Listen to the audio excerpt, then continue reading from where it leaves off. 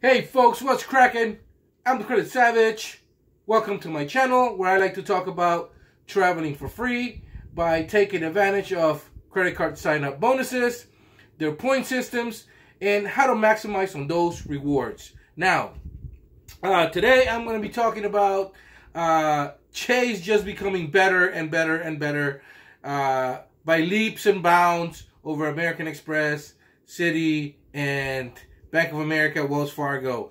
I did make a video not too long ago where I said that Chase was working on some things and that some changes were in the horizon, and that was a few weeks back. And I even caught some slack because, you know, they added something that was not necessarily that useful, and I figured, okay, well, we have to see what November's bringing. So now, Chase has actually put something out saying that starting November 1st, they're actually going to add an incredible feature for the next 6 months to the Chase Sapphire Reserve and the Chase Sapphire Preferred. Before I get any further, hit that like button, hit that subscribe button. It'll cost you absolutely nothing, and it helps me out with the algorithm. I appreciate you guys watching my videos. If you're new to this channel, I hope you take something away from this. And if you're not new to the channel, well then, thank you for watching.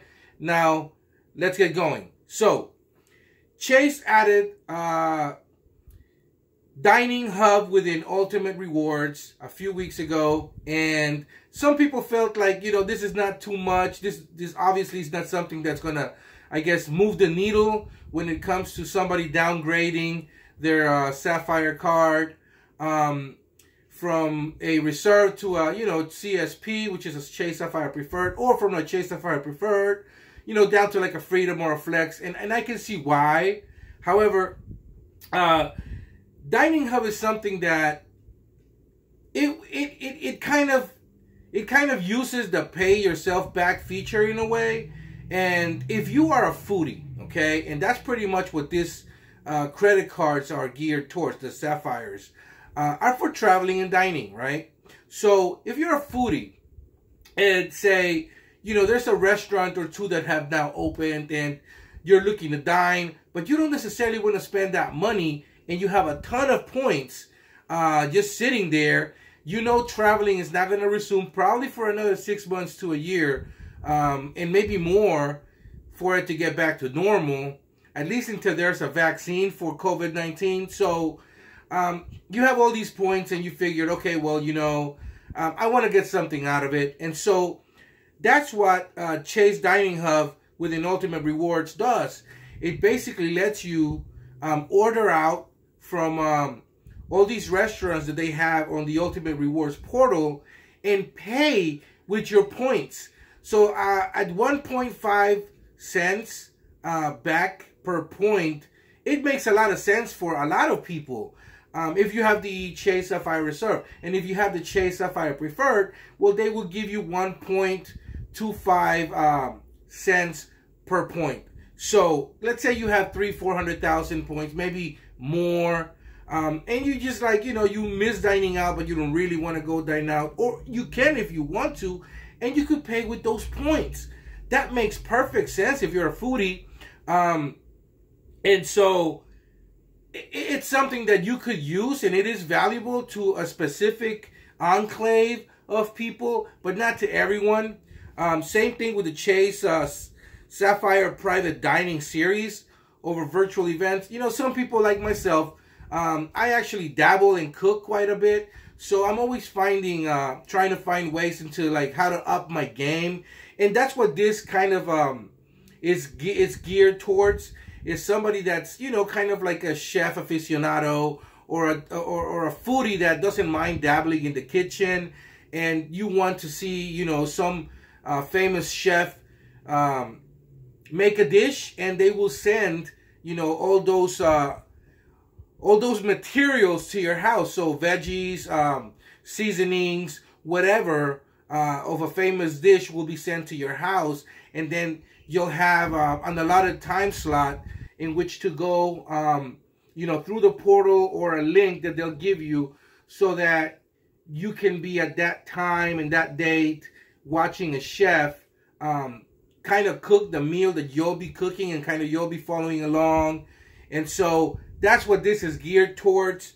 But that's not too useful for a lot of people, and I get it. You know, however, today, Chase actually put out a statement saying that, ding, ding, ding, they're actually going to use a very useful category and add it to their rotation for the next 6 months until April 31st. And this is beginning on November 1st of this year, okay?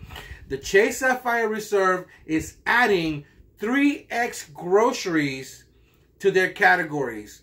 It is capped at $1,000 per month. But if you look at numbers, an average family of 4 to 5 people, that's kind of what they spend in groceries, from $800 to $1,000. So that makes a lot of sense that Chase is doing this. So, you know, realistically, they're giving you, you know, the chance to get 3X back for every dollar spent on groceries. The great thing is that Chase is very liberal about giving you points if you buy gift cards at the grocery store. So it makes sense. Let's say, you know, you don't meet that threshold within a month and you're like, oh, I'm $300-400 off. Well, then you can buy a gift card. And so it depends on, you know, how you spend your money and what type of gift card you get. You'll be getting something out of it.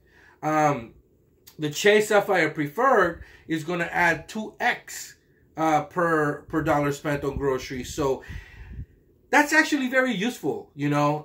If you ask me, that's actually a test run, per se. I think that Chase has now figured out kind of where they want to go, especially since they debuted the Chase Freedom Flex, and they have they've had such a positive feedback when it comes to people signing up. Well, people are really buying groceries right now. You know, like I said, COVID has changed things, and you know, people are not really going out and dining. People are not traveling, and so they have to figure out ways in which to give people a reason not to downgrade these carts. And I think this is a test run for them to see how people react and what the spending habits are like with these two cards specifically for 6 months. And I think this, we may be seeing, you know, in the horizon, an added bonus to the Chase Sapphire Reserve, over 3X back on groceries, probably permanent, as well as the Chase Sapphire Preferred, probably 2X back on groceries, you know, for it to be permanent. And so I'm sure they're probably thinking about other ways and other things on how to maximize on the rewards that they give you, you know, and how to improve those. But for the time being, this actually is not bad. You know, I did call it. I did say that they were probably going to add groceries because it makes a lot of sense, you know. They could have added anything else like gas, you know, and they still may. We don't know what they have in store for December, you know. But as of right now, these are great news. I approve of it. You know, I definitely see myself, you know, although I'm using the Flex right now for groceries, you know, nothing says that I can't buy, you know, gift cards, especially Amazon gift cards. It's 1-on-1 to me, you know, for every cent that I buy on, you know, from the grocery store on a dollar is a cent that I'll spend, you know, on Amazon. And sometimes they have those specials where if you use one, you know, membership reward point on Amazon, well, then you get 20% off of like $80 or $100. So that's savings on savings. Anyways, that's what I have for you guys today. I hope you appreciate this video. If anything I said click with you, you know, hit that like button, hit that subscribe button. I appreciate you guys watching, and I'll be making some more videos, you know, when things change, if things change. And also I have, you know, some ideas of certain credit cards I want to talk about. So until then, you guys take care. I appreciate you guys watching. And do remember, though, and keep in mind that, you know, cash is king, yes, but credit is power, baby.